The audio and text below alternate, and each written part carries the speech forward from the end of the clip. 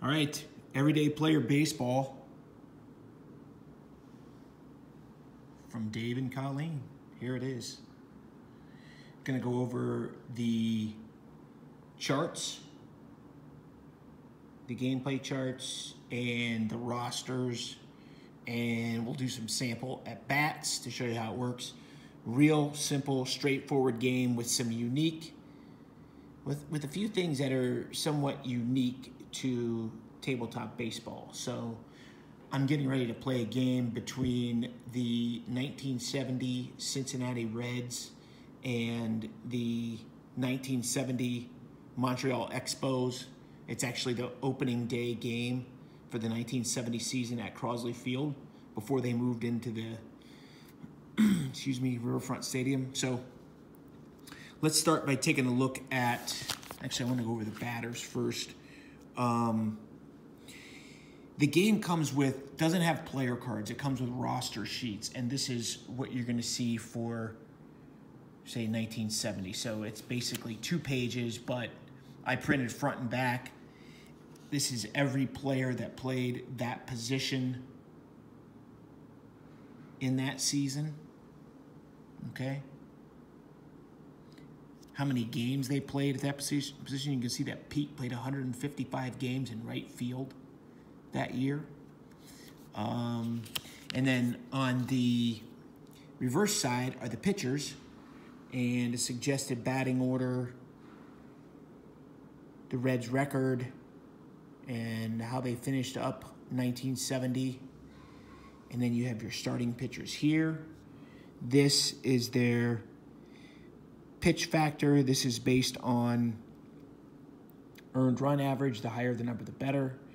This is their distance factor. That's how many innings they can go before they begin to tire. Once they begin to tire, this decreases by 1 inning. So into the 9th inning, Gary Nolan, this becomes a 5. That will make sense later.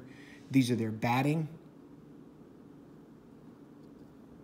ratings, their running ratings, and then I guess I could just go over this real quick. The running ratings, the first number you'll see is his stealing rating, okay? His stealing rating is a -2, which means anytime you roll on the steal chart, you're going to reduce the dice roll by 2. Fielding rating +1, if it goes to the fielding chart, like if it's a bouncer to the pitcher, you roll the dice, you add 1 to the dice total. And then bunt chart, his bunt rating is a +2, -2 is the worst, +2 is the best. Same with fielding, -2 the worst, +2 the best. Bunting, if you're on the bunt chart, you want to bunt with Gary Nolan, you roll the dice, you add 2 to the total. And you can see how that works. So with another running situation here is, let's see, who is this? This is Jim Merritt. He's actually the starter today. If there's no slash, okay, that means his steal rating is -2 and his on-base running is -2. And those are all dice roll adjustments. Okay?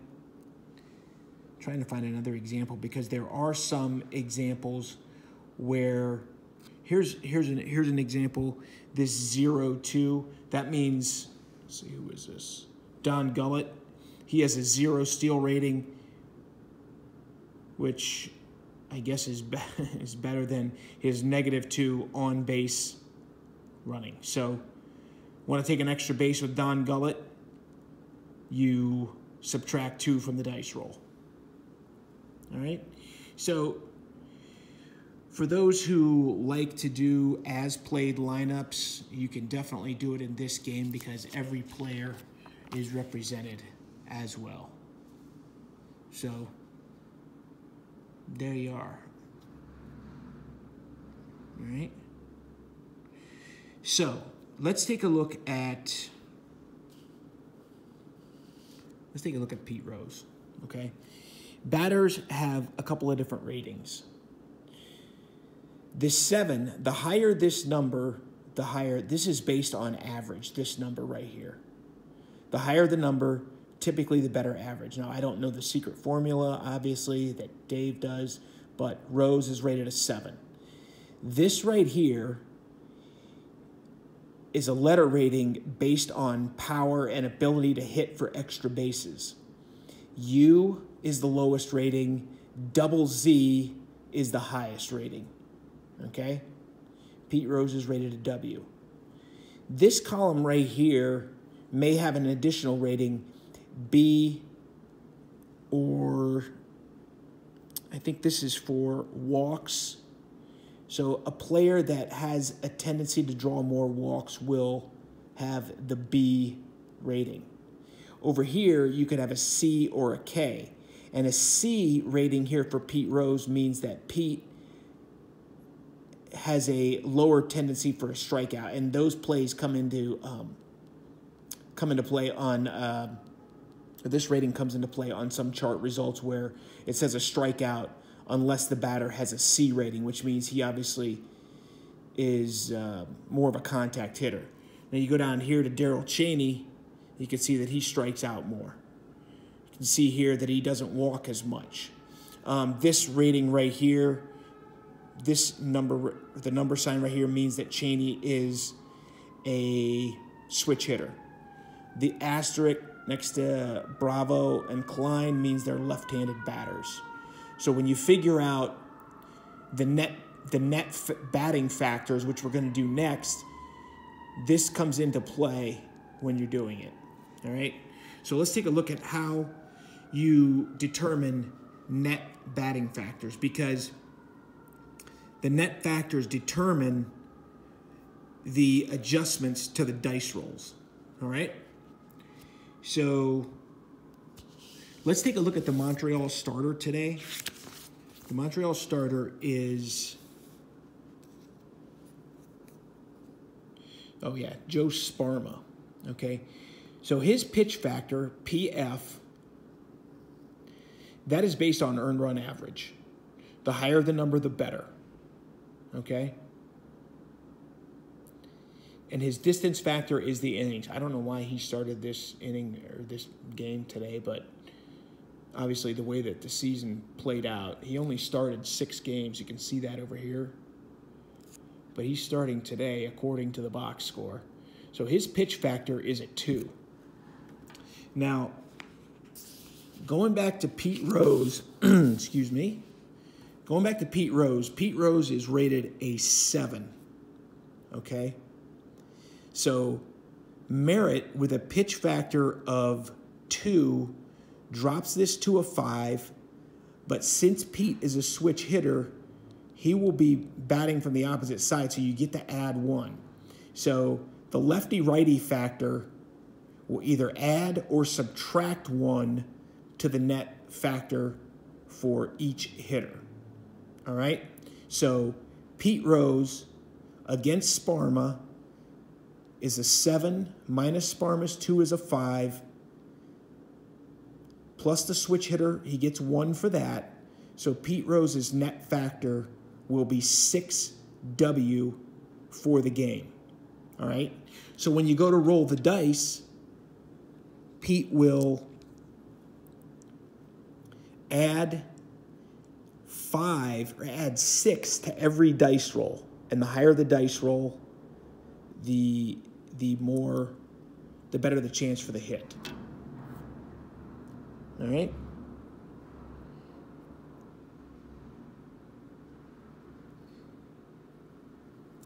So conversely, let's take a look at the starter for the Reds today. Starter is Jim Merritt. He is a left-handed pitcher. His difficulty factor is a 5, and his distance factor is an 8. He has an N rating, so he doesn't walk a lot of batters. This right here for pitchers, you can see that Don Gullett's more of a strikeout pitcher, so that'll help his strikeout numbers. Jim Maloney, all these other guys typically are going to be pitching to contact. All right? So they have it set up here. These are mainly all the starters that the Reds had that year. These are their hitting ratings. You can see the pitcher hitting ratings are lower. Their running ratings are lower. And then you have your bullpen. You can see that Granger, came out of the bullpen 67 times. He has a difficulty factor of 7. Reds have a really good bullpen here. 7, and then you have Milt Wilcox down here. So what you do is you're going to set those ratings up before every game. Now, I've already done that for this game, and here are my ratings for everything. So what I basically do is I just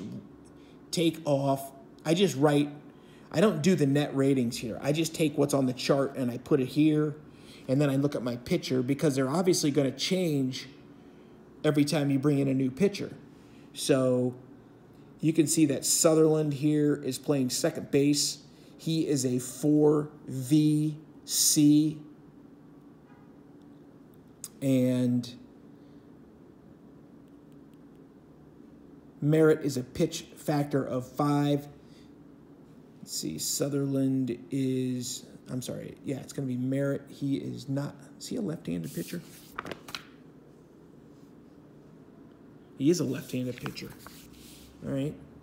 So Sutherland is going to get 1 for the lefty-righty factor. So he's going to be 5 minus the pitch factor of 5. It's going to bring him down to 0.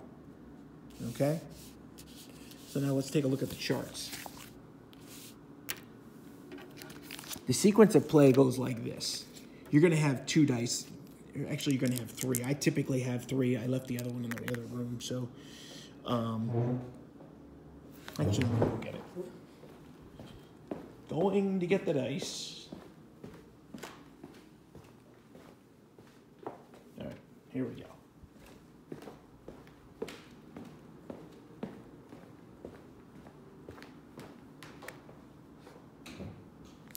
Okay, we're back. So, something that's interesting about this game that I haven't seen in any other games, or you could tell there's a contact swing, so to speak, and like a power swing, all right? So the way that you do it is you're going to get the reading from, you're going to total these two, and then you're going to look at this to determine the type of swing that the batter is going to have. So in a 1 to 3, you're going to use this column right here. 4 to 6, you're going to use this column right here, the second column. So let's say that Sutherland is up. We've already determined that his net batting factor is 0. So what we have here is we have an 8, so he's going to see a changeup, and he basically is going to have a contact swing. So you can see that when he has the contact swing, he's going to strike out less.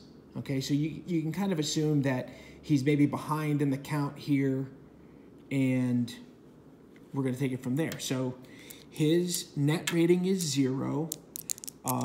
Anytime you roll an 11 or a 66, there's no adjustment to that, all right? So we're going to roll the dice. It's a 44. His net rating is 0. And 44 says it's a grass cutter hit between second and short. We're going to go to fielding chart 4 and look at the shortstop, okay? So basically a hard hit ball up the middle, a range play for the shortstop. Shortstop is Concepcion, and his fielding rating is -2. So we go to the grass cutter chart. We roll the dice, and this is something that I really like about this game. It's not just roll the dice, ground out to short. It's roll the dice, ball is drilled down the line. Ball is hit hard up the middle between short and second. Ball is looped into the outfield. Ball is a bouncing ball, kind of like that. The ball is hit on the ground, up the middle. Concepcion with a -2, which is the worst fielding rating you can get, has to knock this ball down and get him. You roll the dice. 26 minus the 2 for Concepcion makes it a 24, and you can see that it's under the fielder's glove. It's a base hit. Runner on first stops at second, gives you all the things you need for advancement right here. All right? So Sutherland leads off the game with a single. We'll go to the next batter. Next batter is Rusty Staub. He's a left-handed hitter. He's wide. The B means that he has a tendency to draw walks. And he's a left-handed hitter. He's a left-handed hitter. So lefty versus lefty, 5 pitch factor, hitting factor of 5 for Rusty Staub. So that's 0. And then because he's a lefty, it's lefty against lefty, it's -1. So Staub is going to be -1 when we roll on the pitch chart. So Staub is going to have a full swing at a fastball. Okay? So you have fastball, curveball, changeup, and then on the other side you have two-seamer, cutter, slider. Okay? Do all pitchers throw all those pitches? Obviously not, but it adds a little flair to the game anyway. So Rusty Staub, -1, 24, drops it down to a 23, and that is a fly ball to center. And here we go again. Is it possible that we can stop doing the dark greens and the dark blues with a black font? Almost, it's really hard to read this stuff unless you get really close in there. So, Staub, anyway, is going to fly out to center field. This right here means that if you have a runner on third, you're going to use the tag chart. All right? A couple other charts we can take a look at. The hit and run. You just go through the play as normal, figure out what happened, and then this tells you what to do. Stealing is really simple. What's the catcher's fielding factor? I think bench is a +2 or a +1. You take the runner rating, and this is your safe chance. Right here. Stealing third, stealing home.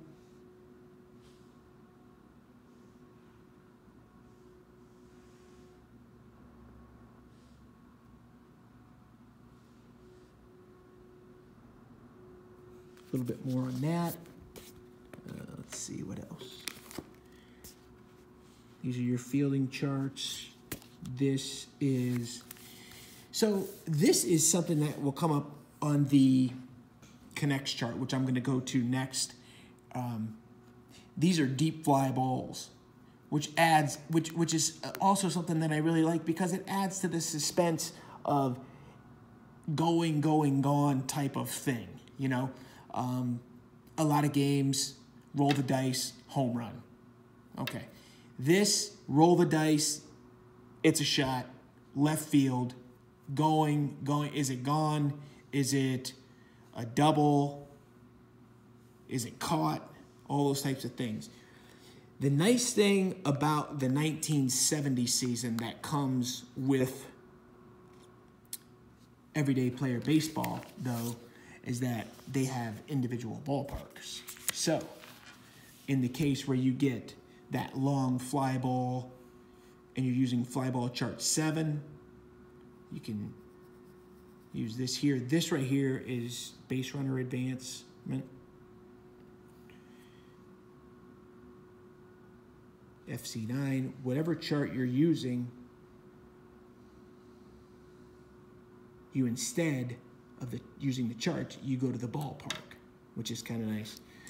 So it's FC9 and 56. That is going to be rolls to the wall and gives a nice visual. All runners score. A -2 runner stops at third base.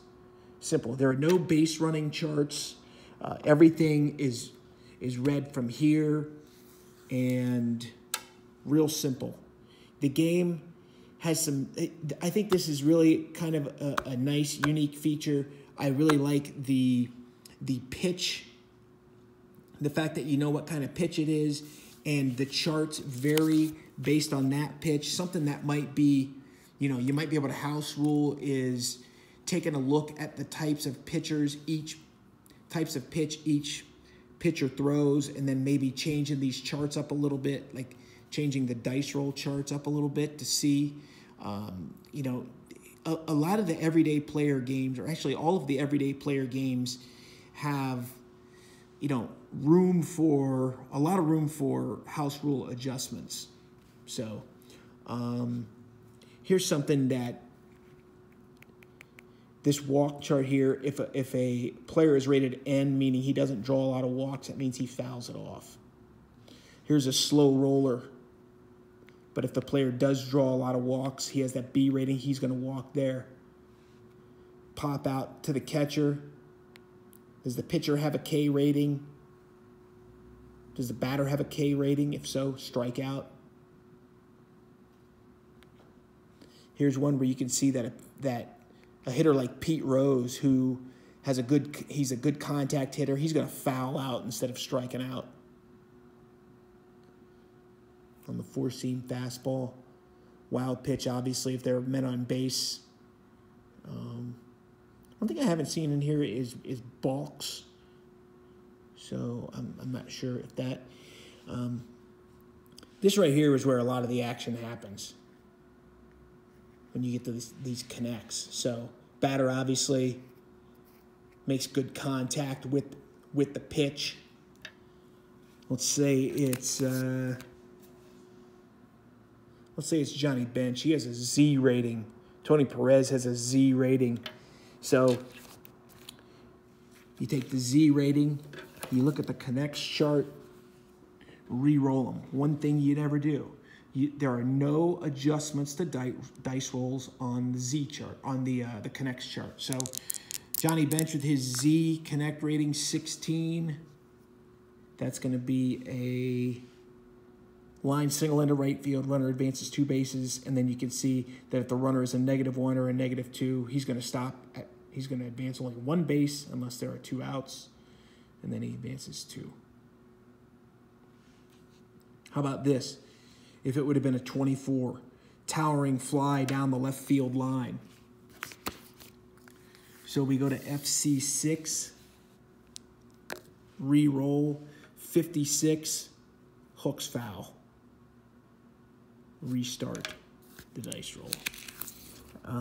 I've played like 3 games so far, and maybe because I'm getting used to the game, probably took me about 30 minutes to play a game, but you know, not much time at all. The thing that takes the most time is just, you know, figuring out what the net batting factor is, but it's just quick, simple math that, you know, maybe 1 or 2 things, and you just roll the dice from there. I'll have, once I write the net factors on the score sheet, I'll just move the team charts out of the way until it's time to make a change. I'll have the pitch chart in front of me like this with the score sheet to write.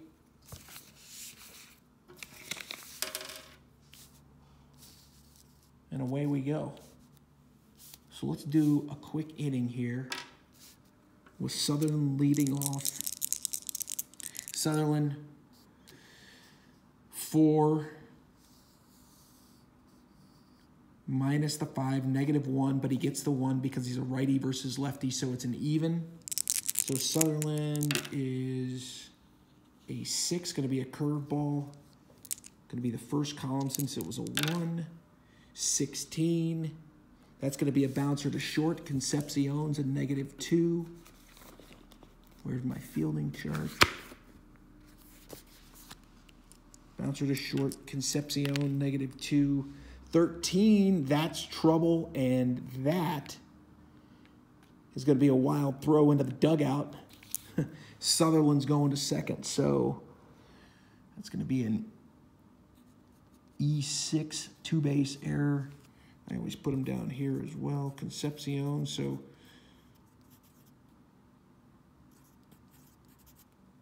Sutherland on at second with the error from Concepcion.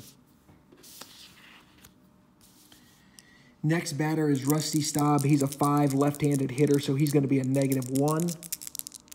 Roll him. And the 5 is a cutter. -1, 13, that is going to be a strikeout. 13, -1, down to 12. Staub, a strikeout victim. Sutherland still at second. He has +1 on base speed. Next batter is Ron Fairley. He is a 6, also a left-handed hitter. So he would be a +1 typically, but since he's lefty, you're going to subtract 1, so he's going to be even on the dice roll. And this is a slider. Going to have a big cut at it. And 36 is a pop out to the catcher bench, so 2 quick outs. And Bailey to the plate. He's a ZZ on the power chart, 6 righty, so he's actually going to be 6 minus 5 is 1, plus the 1 he gets for being a right-handed batter. He's going to be at 2. And he is going to be swinging at the cutter, protected swing. So we're going to add 2 to the dice roll. 15 and 2 is a fly out the left. And the Expos go down. After the error by Concepcion, they leave Sutherland at second. So we go to the bottom of the first. It'll be Tolan, Helms, and Rose for the Reds. Tolan is a 7. Sparma is a difficulty factor of 2. So Tolan is going to be +5, +6 on the dice roll. So the first roll is to check the pitch. So 6 and a protected swing. 6 is a curveball. Second column, adding 6. It's a 12. So we go 1, 2, 3, 4, 5, 6, and that's a fly out to right. Tolan retired, 1 down. Helms, he is a 4. He doesn't draw a lot of walks. He is a contact hitter. Helms, add 2, subtract 1. So Helms is a add 1, net 1.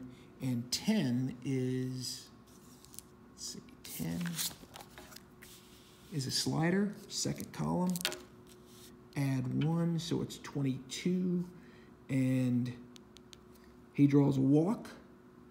So a 1-out walk to Helms, and here's Pete.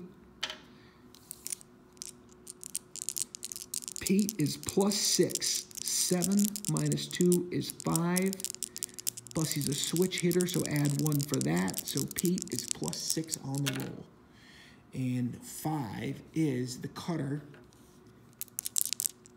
Pete with a contact swing, 35. Add 5, 1, 2, 3, 4. That's a hard hit ball between, let's see, first and second. So he's a batting left-handed. We're going to the first baseman's. We're going to take a look at the first baseman's range here. So first baseman is Ron Fairley. His fielding is 0.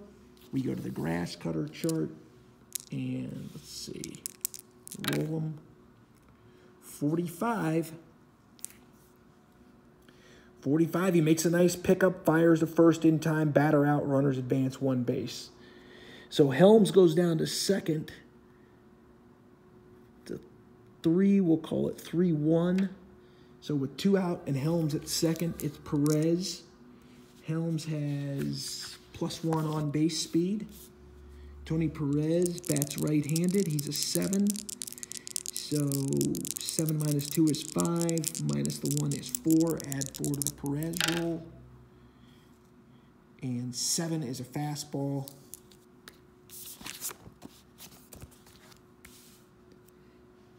Fastball, and let's see. Roll. Tony is a +4. 45. +4, yeah, he makes contact. And Perez is a Z. We go to the connects chart, Rolling the connects chart. Uh-oh, 55. 55 down the Z column. 55 is a long blast to right center. FC 10. Let's see.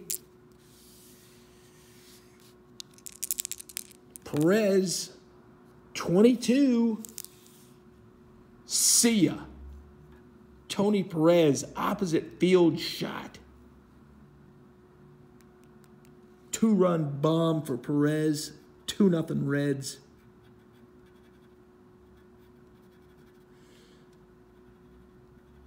There you go. Here comes Johnny Bench with 2 outs. And the Reds jumping on Sparm in the first inning. 1 out walk to Helms. Rose robbed of a hit by Fairley. And then Perez takes him deep. Johnny Bench, let's see, his factor is 6 minus 5 is 1. It's a right-handed hitter. Loses another one, so it's going to be 0. Let's see. Johnny, fastball, swinging. First column, 14. And right-handed batter, bouncer to third. Third baseman is LeBoy, no fielding factor. Let's see the bouncer. 16. And he makes the play. So this says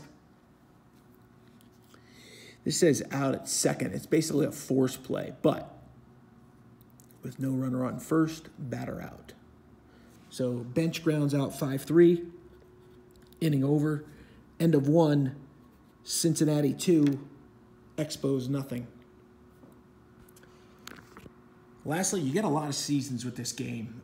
If you buy the PDF version, which is what I did, it's $15. I think I have 8 or 9 seasons. I have the 2016 season. I have the 2014 season. I have rosters for 86, 75, 72, 70, 64, 67. I can't remember. 69. There's a lot of them. The 2 most recent seasons are 2014 and 2016. Nothing from the 90s. Nothing from the 2000s. 86, 75, 73. I don't know. Anyway, that is Everyday Player Baseball. Please let me know if I did anything wrong or if you have any house rules. But I'm going to be posting this shortly. Thanks.